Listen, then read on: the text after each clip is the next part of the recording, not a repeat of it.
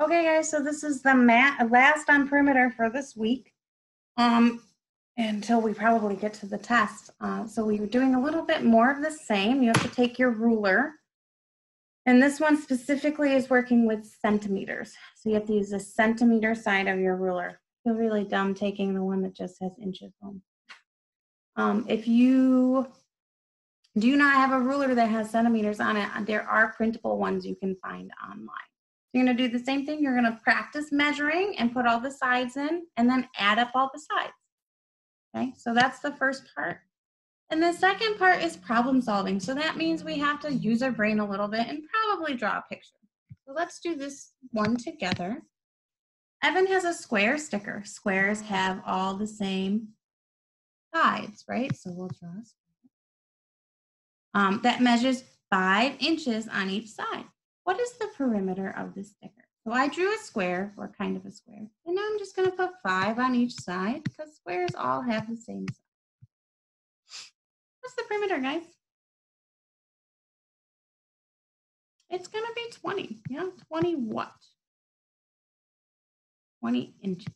Okay. Sophia draws a shape that has 6 sides. Each side is 3 centimeters long. So for this one, you don't even need to know that it's a hexagon. You can just draw any shape you want with 6 sides, as long as each side is how long? 3 centimeters. So I'm actually going to draw a hexagon. Okay, and each side is 3 centimeters.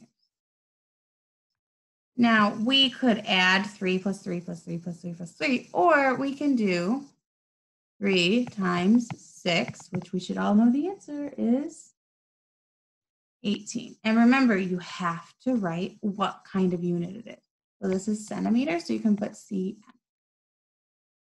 All right, and for number 5, you're going to do that one on their own. Draw 2 figures that each have a perimeter of 20.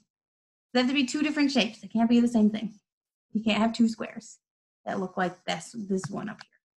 You can have one of them that looks like that one, though. Okay, and for the quiz, you're going to measure this one with a ruler, and it says we are measuring in inches. And this one, also you're measuring in inches, and it just wants to know the perimeter. Nothing more than that, okay? And on the bottom, you have some review. So this one already has a grid laid out, so you can just count the squares to figure out the perimeter. You have a time. This is subtraction, and this other one is greater than or less than. All right, guys, so we're all set for today.